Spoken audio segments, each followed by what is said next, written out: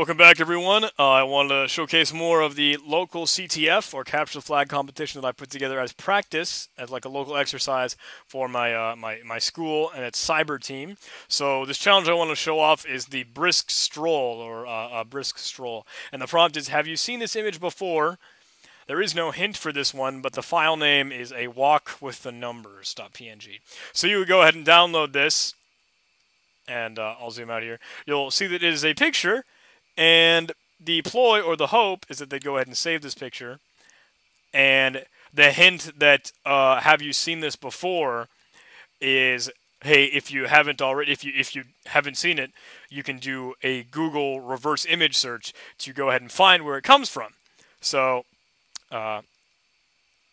obviously, I guess if you wanted to, not knowing, you would want to do a little bit of steganography on the thing. You could run a EXIF tool on a walk with the numbers.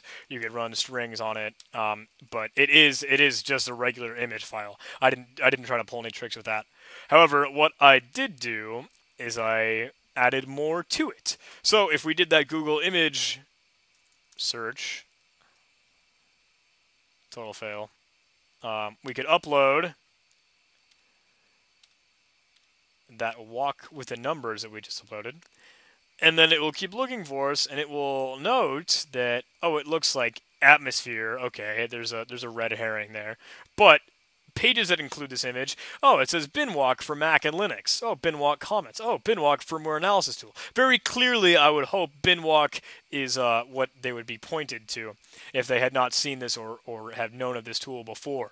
So at that point, you would end up installing or working with binwalk, and I would recommend running binwalk on that file. And hey, it notices there's the image, of course. The zlib compressed data is a fault that binwalk tends to do, and it also sees a program in there, which is interesting.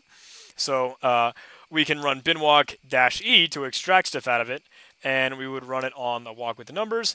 And now we see that extracted folder, so we can cd into that. And it sees this elf file, so that's got to be your executable. So we could run that thing, and there it is. We get our flag. Cool. USDGA binwalk is a good tool to know. So we'll submit that and get our points. And I'll show off how I actually put that together. So it's real simple.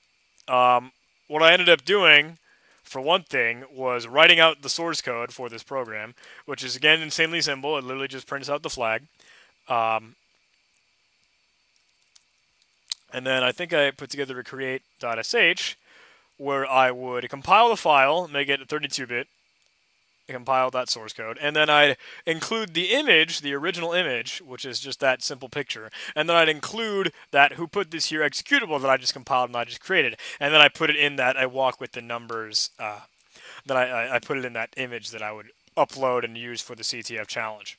So that's really all it is. That executable who put this here was that source code that I would print out the flag, and the way that you can include that inside of the image is by actually catting it one after the other, because cat will output these files in sequence, and typically an image viewer, once it sees the end of an image, it just goes, oh, that's really all that the image is. It just displays the image, no problem at all.